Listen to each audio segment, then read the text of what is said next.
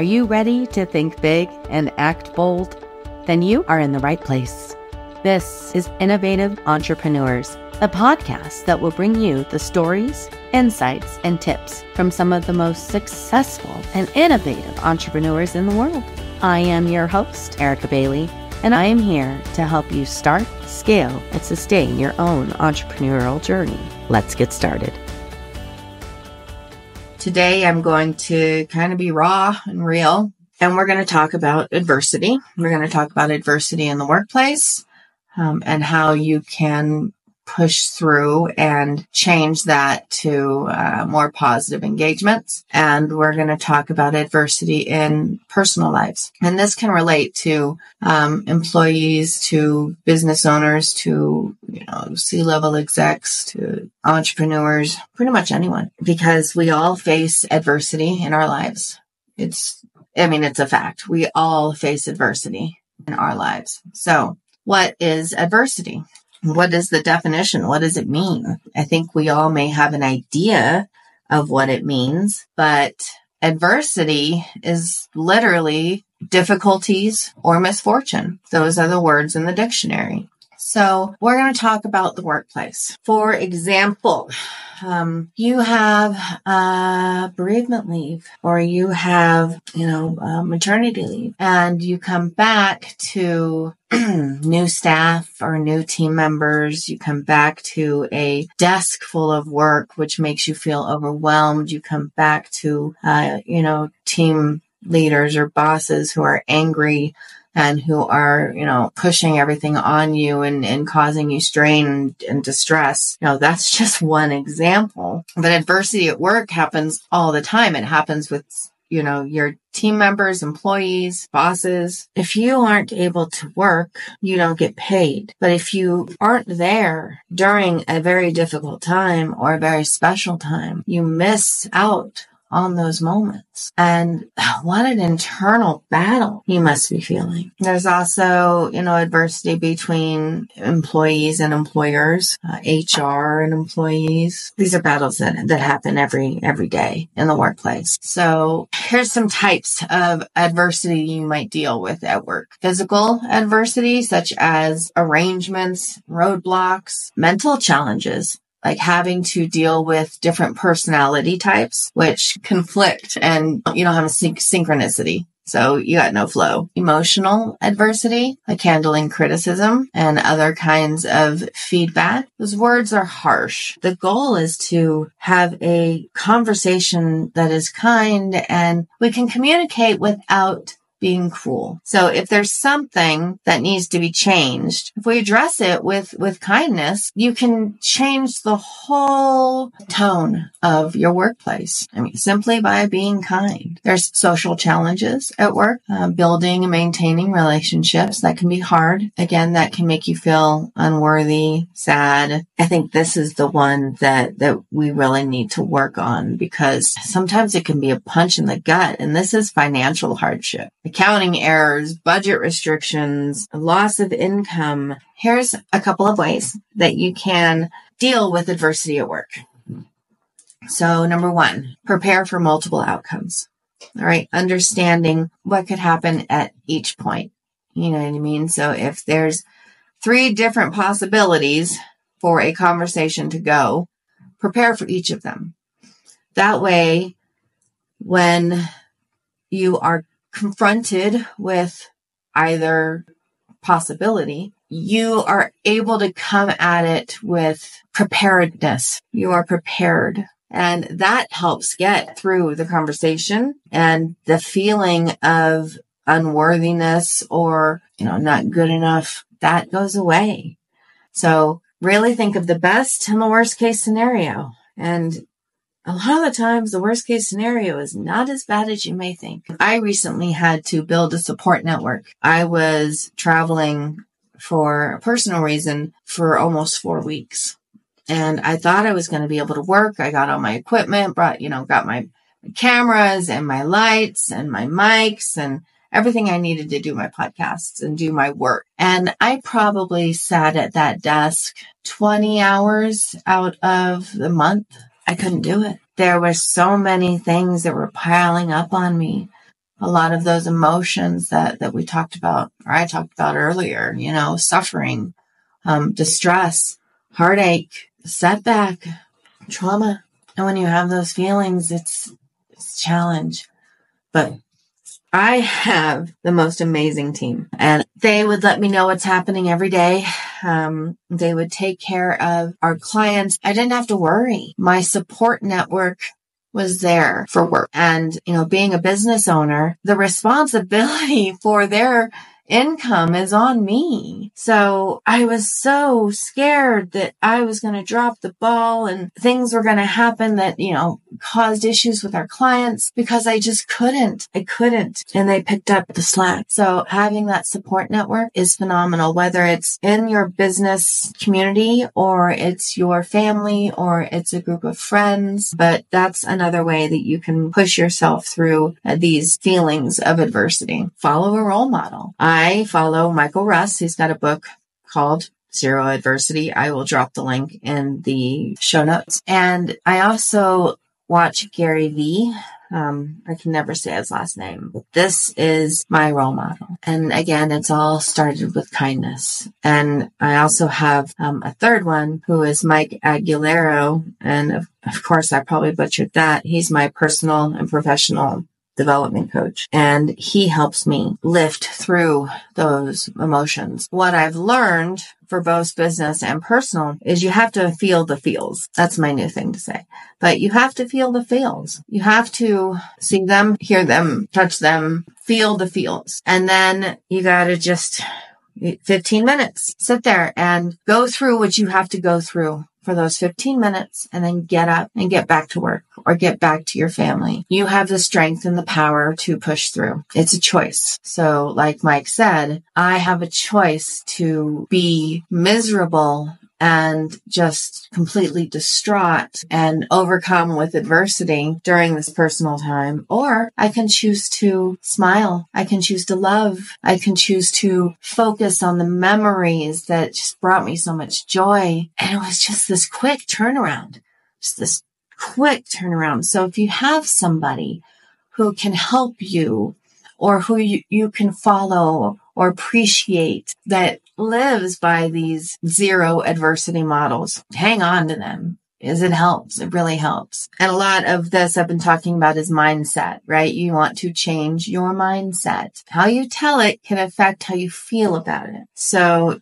if you are telling it as I am miserable in my job, you will feel miserable in your job, right? But try switching up your language a little bit. Focus on the positive. Have some self-reflection, maybe some self-resilience, positive thinking, but really it's about mindset. You can choose to be hurt. You can choose to be angry, or you can choose to recognize those feelings are there, respect them, say thank you, and let them go. It's mindset. Use adversity as an opportunity for growth. This is a way for you to focus on how this adversity makes you feel, right? And reflect on what you expect to happen. If you change your mindset, how did that change your expectations? How did that change your feelings?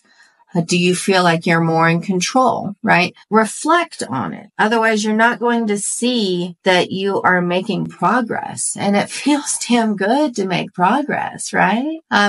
Confidence. Yeah, that's always a big one. There's a difference between having confidence and having self-worth. Confidence is I can go out in front of people. I can talk on stage. I feel good about myself. I dress well, I speak well, and self-worth is I am valued and I feel value. I know that I am providing value and love and light. So, that's the difference between self-confidence and self-worth. You can look it up. There's so much more about it. And really consider how this challenge can help you. How can you turn it into a positive? But it starts with the confidence to make the decision to do it. And if you are so used to living in this space of these adversities, it's hard. It's hard because you are so comfortable. And so when you're faced with an adversity, you're just like, whatever. But if you start to change your mindset, you can face this adversity and deal with it, learn from it, and grow from it. Right? You want to view these challenges as an opportunity. And again, that's that mindset change. And it's not going to happen overnight. But if you continuously train yourself and train your mind and you write things down and you have sticky notes all over and you have kitty posters or whatever it is you need, but view these challenges as a opportunity. Consider again what this can teach you. Skills that help you change these feelings or help you turn them around is the sense of humor is really going to be the number one. It builds confidence and it just brings value and love and light, which I say all the time, but to others around you. Critical thinking. When you can approach adversity logically, and developing those critical thinking skills, you can again see what's going to happen here, and here, and say, okay, I am ready for all of those, and you're prepared. So if you're thinking logically and you're putting it on paper and you're ready to face because you know what's coming, that's a good thing. Communication. Right? If you are having a spat with somebody at work, find a way to communicate where you are speaking your truth and not swallowing your emotions. Okay? And I do this all the time. When I have a hard time, speaking my truth with grace and ease, when I feel stuck because I feel like I can't get my words out, a lot of the times what it is I'm choking on my emotions. So I have to work through that. So being able to communicate your truth is important, but you also have to remember you need to listen too. So communication is key. Start with listening. Listen to listen, not to come back with a response. Don't even think about what your response is going to be until the person's done talking. Just listen. That will help the communication. And patience. Challenges require patience. This allows you to avoid making mistakes or doing things that you wouldn't have normally done. It allows you to realize your inner strength, right? It allows you to go through, recognize your thoughts, hold on to them for 15 minutes, say thank you, let them go. You need the time to process that. So have patience with yourself, and it'll allow you to develop that mindfulness and yet being able to honor your mindset and honor your truth. So wow, that was a lot. And then I'll quickly tell you about personal adversities and how they can really impact your life as a business owner. By the way, before I get into this personal part of my adversities, I'd like to say thank you to Mark, who is our podcast director. He puts manager, but he's the director. He takes care of all of this stuff for us, make sure that it's done properly and that my message is shared, and those who I speak with, that their message is shared. So great job, Mark. Appreciate you. You're an important part of the team. So personal adversities. My father has been sick for about 9 months since he had cancer, and I had gone to visit about 3 weeks at a time. And it was really hard for me to focus on work. It's not just that, I was surrounded by the sorrow and the sickness and the quiet, but more so, I couldn't put my thoughts together, And so when you're not able to put your thoughts together, it makes it very challenging to provide valuable services to people. Luckily, again, that I have my amazing team and I have some of the most phenomenal clients, but I really call them partners, but they're clients. So I was able to get through those. But this time I get there and I have all my gear. So I have my lights, I have my podcast mic, I have that light, everything that I need. Heavy bag. I set it all up and I didn't do anything with it. I probably worked maybe 10, 15 hours over the 3.5 weeks. Now, a week of that was, helping my father in his preparation for passing, transition, whatever you want to call it. And I just couldn't focus. So we all have moments like this and we have to get through them. It's hard. Everybody handles death and grieving differently. But for me personally, it was important to bring my light out. It was important for me to take the positivity and hold on to those moments, even in the moments of grief and sorrow. And I was able to turn that mindset around, and I brought value to my family. I didn't bring much value to my clients, but they understood. And that's what personal adversity is. Now, I'm a business owner and I have a great team, but what about those who, are 1099? The struggles that adversities can cause are real. So I gave you some examples of what adversity looks like and what adversity sounds like. And I gave you some examples on what you can do when you are experiencing adversity. And I hope you got value, because that's really my intention. Thank you for joining me. Please like, share, comment, subscribe.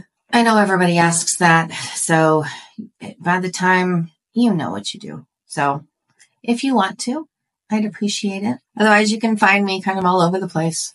Innovative Entrepreneurs, Business by Bailey, CWG Digital, which is, by the way, my marketing and design studio.